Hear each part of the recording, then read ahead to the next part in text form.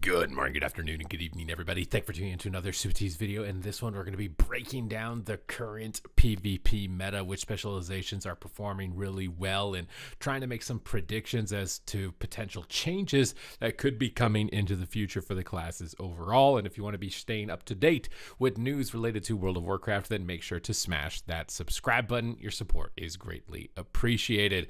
Now, obviously, 11.0.5 was our most recent major patch, and they had a major kind of class tuning adjustment to Beast Mastery Hunters, like an emergency tuning adjustment that came through, that we saw major nerfs to Shadow Priests and Beast Mastery Hunters. We can see those specializations dropping off.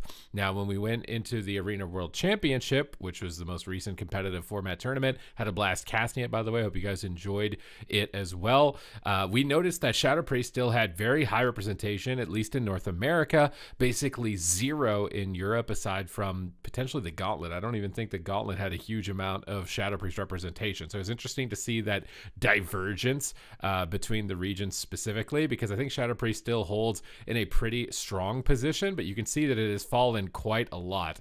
Now it is down to 5.59 when it was up at 16.37% representation. It's almost a 10% drop in about the last month for Shadow, but I think it's in a much more kind of like fair place than it was previously. I think the nerfs were like at an appropriate level because we're bringing it down from here, and now it's kind of in the mix with every specialization, right? The ideal game would be like, these are a perfect line all fused together, but you want to get them, you know, within range of each other. This kind of staggeringly high performing line is obviously something that needs attention.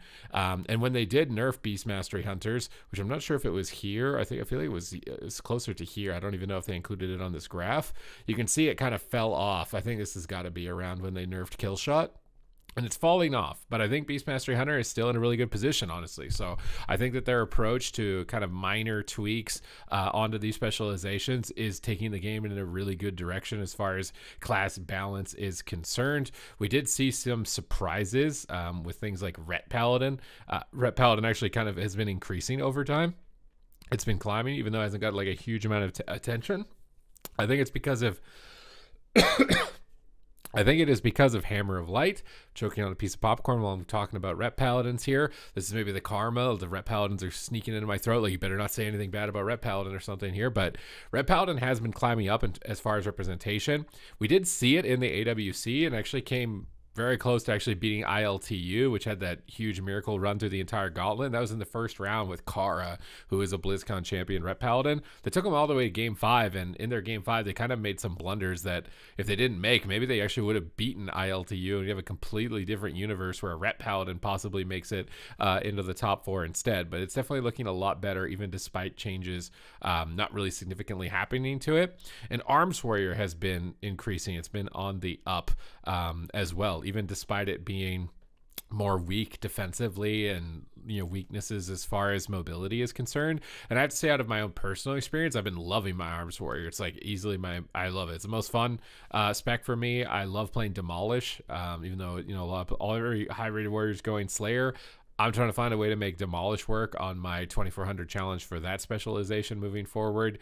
I could see a world where switching between them is actually the most ideal. I really like Demolish against double melee DPS, but against double caster, I can see Slayer being definitely a cut ahead as far as that's concerned, because it's just so hard to actually get a double caster to sit in a spot where you can fully channel the Demolish without it just being totally disregarded by mobility. But you can see like all these specializations are starting to have an uptick. Frost Mage is constantly in flux as far as going up and down, which is good. It's really these specializations at the bottom, you know, that we've really got to pay attention to. Things like Augmentation, right? Like Augmentation is just completely skirting the bottom, not really getting like any attention to it. And Marksmanship Hunter is kind of skirting really close to Augmentation right now. Like, this is a huge gap from 0.4 to like 11%, right, between these specializations. So as far as like predictions, I'm thinking like Marksmanship Hunter definitely needs some love. It needs some buffs.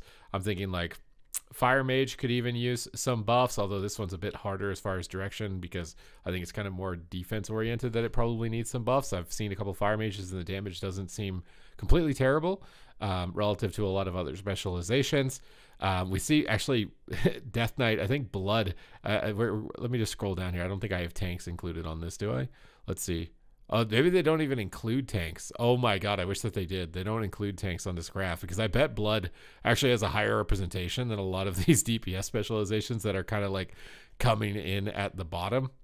Specifically for shuffle, I bet like blood has like a higher representation than fire or marksmanship hunter, which is just like a huge outcry that those specializations really need some attention. We saw a lot of specs are just increasing, right? Like look at this increase: 5% on arms, 5% on beast mastery, 5% on ret, 2% on in hits, 2% on fury. Like this is a healthy, you know, gain for all specializations as far as increase. But obviously some of them are smaller than others, like Demon Hunter and Destro. I could see these being specializations that receive some type of buff on the reset specifically. Frost Death Knight possibly, but I think Unholy is likely more of an outlier at least than Frost at the moment. Arcane seems to be kind of just naturally healing. I just think that Arcane is harder to play than Frost. Frost is a lot more instant cast damage, is a bit tankier. Arcane takes a little bit more finesse, and typically the specs that are finesse over brute force are less represented, especially in solo shuffle situation. And given that Mage has been historically pretty weak in shuffle, its numbers have been decent even despite that. Balanced Druid, everybody was talking about like how it's so strong, it's so powerful, and it's so funny with Boomkin because when I put it on S tier, people are like, you're just saying that because you're really good at it. And then when I put it on B tier, people are like, are you delusional? It's like, this is the best spec in the game. I just don't think I can win. I legitimately just don't think I can win.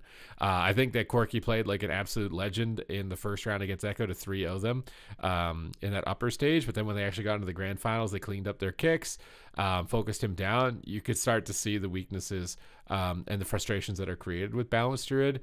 At the moment, if you got a rogue that's babysitting, you're able to fake the kicks, you're a god. If you can't fake the kicks, you don't have a babysitter, you're probably dead on the ground. So it's a mixed bag. I think honestly bringing down some of its burst and bringing up its defense would be healthier for all skill levels of Boomkin, because at the highest level, if you're really talented and you know how to line everything up, you just absolutely destroy people with damage. But on the low end, survivability is so low that you don't really get any time to actually learn how to do the setup properly. So some type of exchange in that regard would likely be healthy for the specialization as a whole. Something like Destro Lock, though, I think is just like buffs. It could buff it defensively and offensively.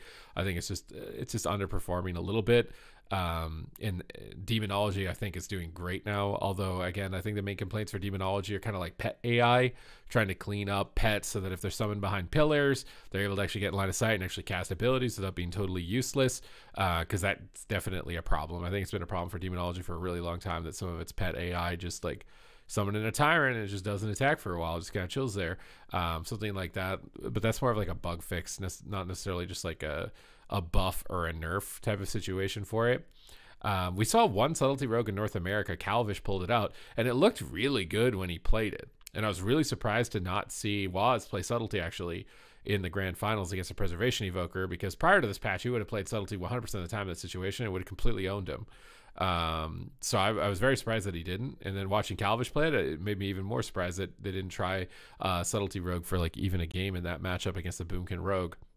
So subtlety's in this weird spot where I feel like it is good, but again, it's like Arcane. It's the finesse spec of rogue, so it's gonna have less representation if assassination is able to do, you know, relevant damage, which right now it definitely is, especially in solo shuffle situations. So it's probably gonna sit around in the same spot, I would imagine, moving forward. I don't imagine seeing like too many changes to Frost. I honestly don't even know if they should nerf anything anymore, or if it's just buff the weak at this point, because honestly, I'm having a lot of fun with the game. As far as game balance, you know, there's MMR, there's queue time issues, but as far as game balance, like I'm starting to have a lot of fun with the game. So I don't really want to see like a spec that's doing well right now get kind of ruined. I feel like this is like, there's always a time where you've got to assess the ladder and you got to be like, okay, is this a time where we're going to buff the weak, or are we going to nerf the strong? When you have classes that are invincible and don't die, you got to kind of nerf the strong, because if you buff everyone else to be immortal, the game never ends. If you got specs that can kill you in like one global, yeah, if you buff everybody to kill everybody in one global, then the game's probably not that great. Those are like the extremes, right? Of where you can't really buff everybody up. You got to nerf those targets down. And I feel like the game is in a spot where it's getting pretty healthy. It's getting really fun. I like the overall representation, especially because this early in an expansion. Usually the early stages of an expansion are just complete blowout as far as game balance is concerned, if you've played any of the expansions previously for World of Warcraft. And considering the fact that they have to balance against Mythic Plus, Raid, Battlegrounds, and arenas, like all of this stuff, like simultaneously with kit and talent and class design overall. I think they actually do a remarkable job balancing the game, given the fact that, like, I feel like that should be an impossible aim, right? Like, and this isn't me just like shilling out or something like that. Like, literally, it's really good considering all the variables and constraints and considerations that need to be made in this type of situation. Now, it's not to say that I don't think it would benefit if they completely separated everything. So, for example, dungeon balance, if they had a dungeon tuning knob separate from raids, for example, I think that they'd be able to nail the balance a lot better with tools like that. But obviously, that would require a lot of tuning. Your class would work differently, and I've seen the criticisms towards that type of strategy. But my personal opinion, and it's not like I'm going to die on a hill for it or anything like that, is just that you would have to separate the numbers, right? If you try and balance it for everything, nobody's really going to really be happy. Someone's going to be upset, and you see that in social media when it comes to Mythic Plus all the time, as well as PvP, although most competitive players that are active like this like to complain a lot too. But I think the game is actually moving in a really good direction as far as game balance. If we can get some MMR in, some consistency between Battleground Blitz and Arena. I've been really loving just simultaneously queuing both at the same time now, and then you can kind of just like bounce between them, or even getting some 2 versus 2 going while I'm in a solo shuffle queue. This is how I've been kind of dealing with any potential queue times, because sometimes the queues are just fire. They're just popping right away. Other times I'm sitting around maybe like 15 minutes, 20 minutes in that type of situation. So I think if they keep the game balance going like this, MMR starts scaling up a bit. We see some like new exciting news for like 11.1.7 or 11.0.7, sorry, and then 11.1. Like, I think that we're likely going to be bringing the numbers back for this specifically. For healers, though, the balance gets a lot different. So I really think that we need to do some buffs here. I think that Holy Priest needs like a little buff. Resto Druid needs probably a medium level buff. Resto Shaman needs a buff, because this is going to be the #1 thing that improves queue times. We look at these 3 lines or 4 lines that are floating down at the bottom, and look at these guys. These guys are happy. They're having fun. They're chilling. These guys are like, yeah, this is kind of suffering. We would like a little bit of help. You know, a little stimulus package. Bring up some of these guys here on the bottom. AWC's over now. Focus on the ladder. Get everybody else here. You don't have to worry about tournament integrity and things like that. I think these guys need to get bumped up. We can help the queue times out in that regard, create some more activity for healers also. Maybe somebody who plays a Feral Druid's like, hey, Resto Druid got buffed, and I'll try it now, or something as an alt spec, and then now there's more lobbies happening because there's more healers. This is like single-handedly the most important thing that happens as far as changes, if there are going to be any more changes for 11.0.7, is that the healers at the bottom here get some buffs. Whether they're very small to medium, doesn't matter. They need some buffs. We got to get these healers up here feeling as good as these guys do, because these healers are really fun to play at the moment. They're really fun.